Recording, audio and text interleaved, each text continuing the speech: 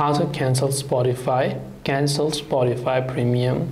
Now if you have been wondering how you can cancel Spotify Premium, keep in mind that the premium cannot be cancelled using the app. So even if you're using on mobile, you have to actually open up your browser if you want to go ahead and then basically use and cancel your subscription on Spotify.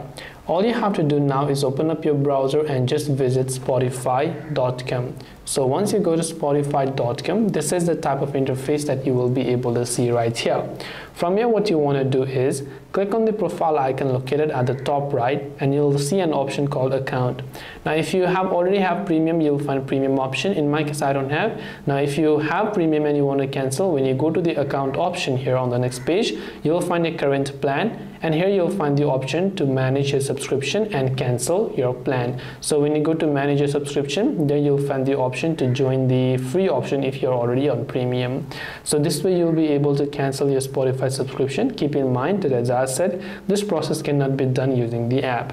I hope that this video helped you. If you have any questions, feel free to leave them down. Thank you for watching, and see you in the next video.